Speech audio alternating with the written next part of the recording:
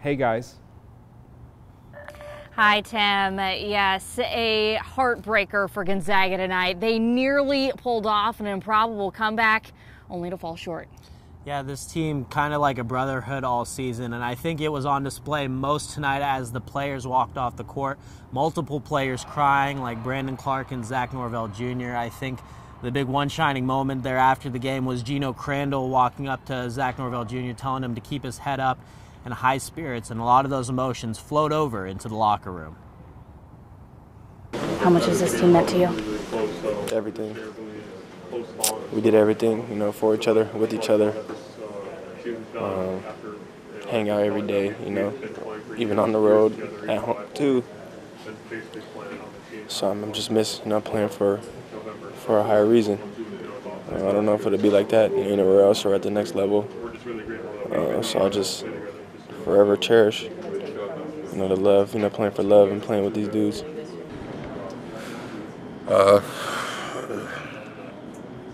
Just the most fun I had playing with a group of guys in my life. Off the court, on the court, these guys were amazing. My brothers for life. Yeah, it was a tremendous season. It's been amazing, honestly, and I mean, I don't even know how to put it other than there's just so much love in this room, and I've got 14 guys that I can call my brothers for the rest of my life. The coaching staff is obviously will be mentors to me forever, and it's just been amazing to be a part of. I mean, it's like family, everybody's so close together. We're all brothers, and stuff to end it here, we might not play together next season, so stuff to be separated like that, and I just really loved them, and it was a great season to play with them. I just knew it was most likely the end of my career here. I knew it was just going to be my last time playing with some of those guys. So obviously it's something that I didn't like feeling, but we just really had high hopes that we would make it past this game. So just kind of hurt a little bit. If you notice at the beginning of that Brandon Clark soundbite, he said he was crying after the game because it is most likely the end of his Gonzaga career. So if you had any questions about whether or not he is headed to the NBA, he may have just answered them for you right there. Yeah, and there was another player that won't be on the court next season that had a game-defining play that everyone's talking about. It was Josh Perkins who reached over that inbounds line to touch the ball, which ended up being a technical foul. He was very emotional in the locker room after the game. When you hear them call a technical, what's going through your brain?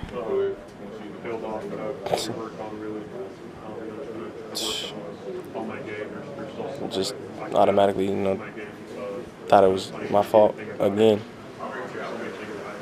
Yeah, no, I definitely hit him. But he was ball faking a lot, and I thought he ball faked, right in front of me. I guess, instincts kicked in, and I just tried to swipe it away. Didn't really know the rules on that one, so something I have to live with for the rest of my life. Here's the kicker. Matt Mooney, the Texas Tech player inbounding the ball, told the media after the game that if Perkins hadn't fouled him, it might have ended up in a turnover, either a 5-second violation or Mooney having to throw the ball away. But obviously, Texas Tech was doing a lot of good things tonight, and they were having their way with Gonzaga on both offense and defense. Yeah, the Raiders are very well known for their defense, but their offense came playing today, and they were hitting big buckets at these huge moments of the game. Davida Moretti hit that 1-3 that put them up 66-60 with 1:46 remaining, and Gonzaga had to work fast to come back in that after that. Even before that, Texas Tech just hit big shots the whole entire game. And then on defense, they were wreaking havoc. If you just look at the turnover numbers, that's where they made their biggest margin of just getting out in front of this game. They had 16 turnovers forced and got 17 points off of those. They played more physical in this game than Gonzaga did, and the players for Gonzaga surely pointed that out after the loss. There were some timely turnovers here and there, so that's probably the biggest, difference in the game was us not getting them to turn the ball over and them forcing us into a couple. They did a good job defensively, being handsy on the ball, and we were not strong enough, and I think they hit some big shots at the end too, and that's why we lost. Yeah. They're just really handsy, and they did a good job kind of taking advantage of the physicality that they don't call as many fouls in the NCAA tournament. Just looking forward for Gonzaga, they're going to lose Josh Perkins, Gino Crandall, and Jeremy Jones for certain, as they're all seniors, and it's probably likely that Rui Hachimura and Brandon Clark will both leave for the NBA.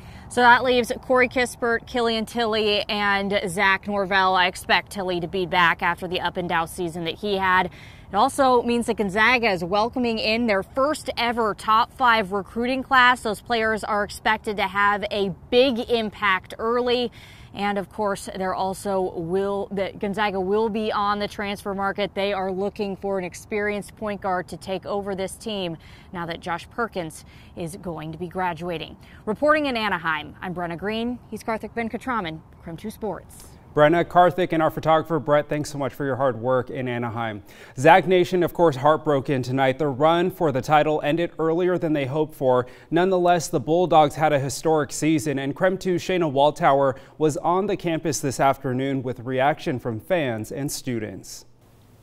Yeah, not the ending we all were hoping for this game, and neither were many of the students that were here today. I'm here just outside of Cataldo Hall, which is where many students were gathered watching this game on the big screen, rooting for the Zags all day for the past several hours including.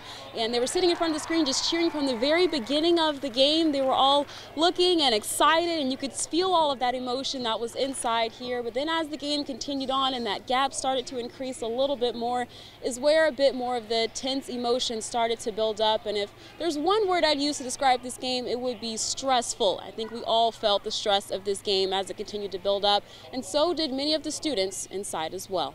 I was really stressed this entire game, but I got really hyped up and excited every time we came close to tying it up, or even when we did tie it up. Those were really exciting moments. We're all freshmen, so we were kind of hoping our first year we would go to the Final Four, and we've been doing so good this season. It's just kind of heartbreaking that we've gotten this far and lost.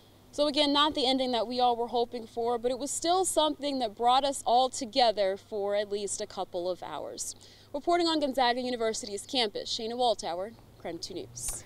Even though the season is over, it was a spectacular one either way. People near and far are hurting from the Zag loss, but are congratulating them for their tremendous season. We want to take a look at some tweets here. Our very own Brenna Green tweeted a quote from head coach Mark Few, and he said they were a joy to coach, and that's why it hurts. There's a lot of love in the room. Former KREM reporter Evan Klosky zeroed in on Perkins, saying, "Hate that Perkins ends his collegiate career like that, but he's one of the all-time winningest players in the NCAA history." Amazing career, and that it was, Evan. From one Spokane team to another, the Spokane Indians tweeted out, "We're always proud of the way you represent our city." Future Zag Drew Timme is all positivity, saying, "What a great season, proud of my family," adding, "Just know we will be back." Gonzaga's president, Thane McCullough, also focusing on the positive, tweeting out, "So proud of our Zags. Thank you for an amazing season." And last but definitely not least, the man himself, Jimmy Kimmel, had this to say: "Congratulations to my new friends at Gonzaga on a great season, imaginary or otherwise. I have grown very fond of you." And Jimmy, yes, we do exist.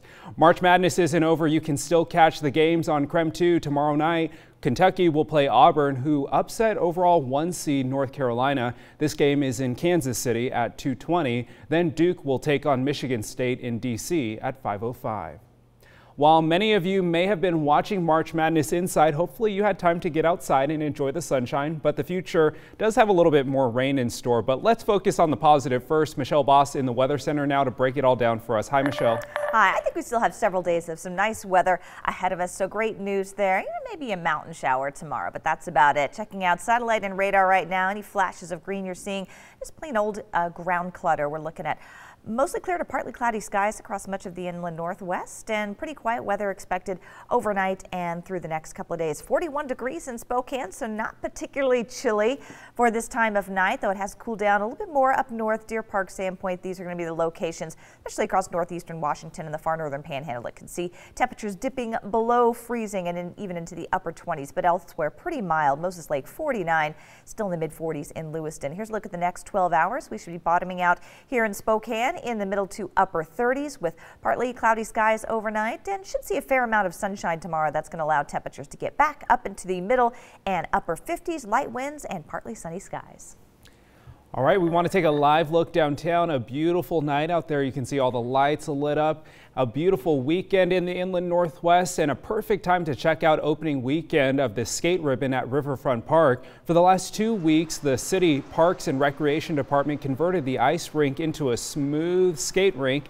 The skate ribbon is now open for roller skating, roller blading, and even scootering. Starting today, admission and helmets are free, and they're free all season. You can rent roller skates and scooters or bring your own.